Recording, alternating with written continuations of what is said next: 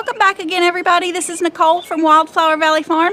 I've had several people asking me about the setup for my chickens, and so today I am just going to give you a short little tour of how I have my chicken yard set up. So as I've mentioned before, we live on a tiny little plot of land inside the limits of the tiny little town that we live in. And chickens are allowed. There are no limitations on poultry inside the town limits. The limitation that I have, however, is space. Our property is just about 1/10 of an acre. And because we live inside the town limits, and I do have neighbors on all sides of me, it's not an option to let these birds free range. And in the past, I have been limited to what I could do in a small coop. This green roof that you see here is the roof on what was the original chicken coop when I first started keeping chickens here in town. It is 4 feet by 4 feet, and I just had a few hens. And over time, this has been modified many times. It at one time had a run that was attached to the side here and came out this way where I just planted my tomatoes. And there was a point in time where there was a run that came out the back.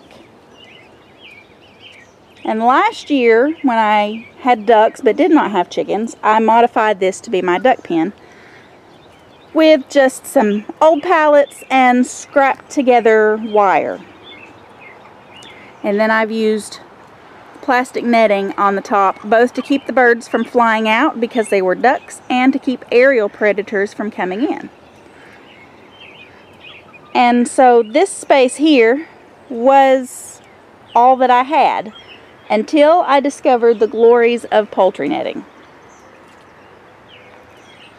And because of that, I have been able to expand so that rather than just being able to keep about 6, maybe 8 hens here, if they're managed well, I have been able to actually expand. And as you can see, the white Cornish rocks in there, I'm raising meat birds. These are actually the second batch of Cornish rocks that have been in here this year.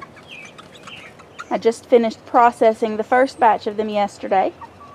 So this is the front side of that same chicken coop. And this shed is basically like my tool shed, but I didn't want the chickens being able to get onto the porch and pooping all over the porch. I can close that door, that's not a problem, but I didn't want the chickens being able to get up on that porch and making it nasty. So I have used my poultry net to actually fence off the porch. Because the netting is flexible enough for me to just step over, I can still get into that shed anytime I need to. But the poultry netting allows the chickens to get to all sides of that shed.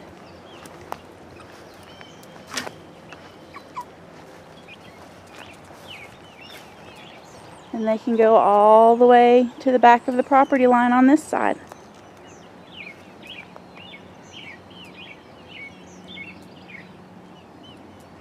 They've just about demolished most of the grass in here, and one of the beauties of the poultry net is that I can move it.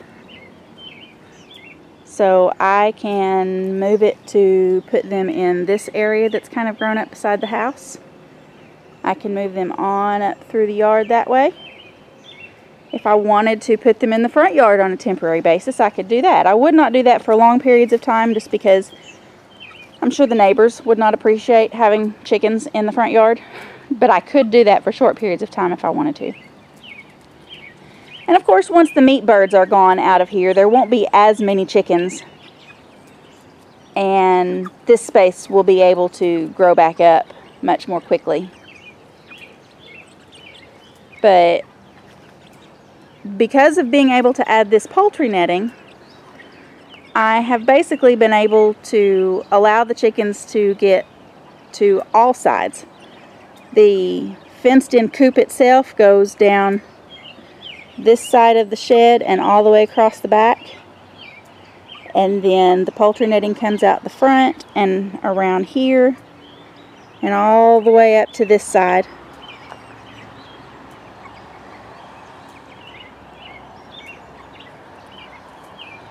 So that's a lot more space available to me that was at one time not usable at all for the chickens.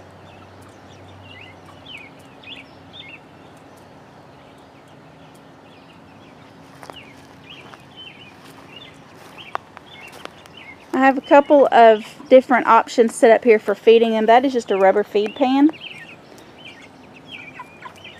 I ferment their feed and put it in there. And since these birds are still young, I'm still feeding them a combination of chick starter and some fermented grains. And so I put most of that in that pan there, because once the chick starter absorbs the water, it basically turns to mush.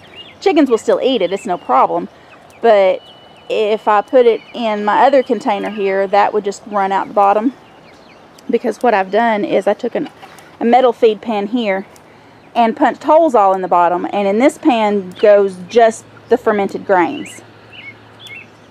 And the holes in the bottom allow all that water to drain out. So I soak the feed for a minimum of 3 days to let it ferment, and then I can pour water and all directly in that pan and let it drain.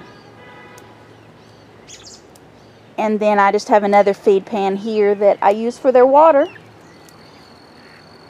and that allows them free access to food and fresh water. It actually takes them about 2 days usually to consume all of this feed. I probably am feeding them too much, but I'm still working on measurements. And then when I pull weeds from the garden or larger things from around the yard, I just toss that in so they still have green things to eat. And they can scratch around in the shavings. And it keeps them healthy and happy. The first batch of the Cornish cross that I raised in here, I did not lose any of them once I moved them in here. Now I did lose a few chicks, but that is unfortunately something that's to be expected sometimes with any chicks that you raise. You're always, not always, but very often going to lose one or two anyway. So I just chalk that up to the unfortunate circumstances that sometimes is. But once I moved them in here, I have had no losses. I haven't had any trouble with the Cornish breaking any bones. You hear a lot of times of them getting too fat and just sitting around, and sometimes dying of heart attacks before they even get to butcher weight, because they just get they grow so fast. Not really so fat, they just grow so fast that their bodies can't hold them up. And I haven't had that experience since being able to put them in this poultry net. They scratch around and act like chickens. And they grow just as big, just as fast as the ones that you see raised in a smaller area with 24/7 feed available to them at all times. I do limit their feed. I don't feed them at night. I only feed them during the day. And I feed them out here in the yard so that they have to come out and get up and go get their food.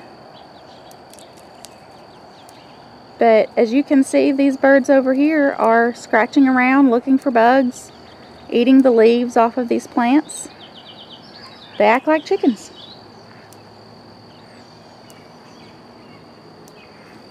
So that's my poultry setup for now. Like I said, I can and probably will be moving this netting to another part of the yard at some point in the future.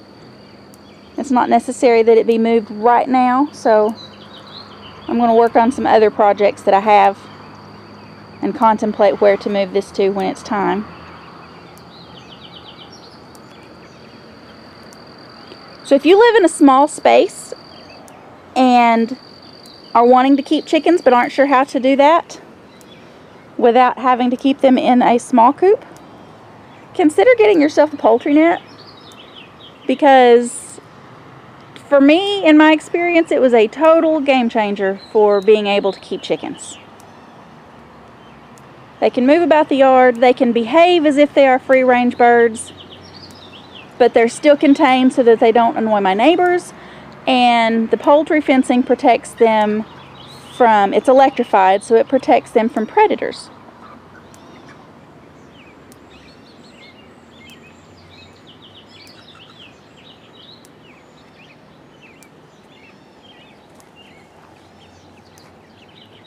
If you haven't already, please remember to click that subscribe button down below.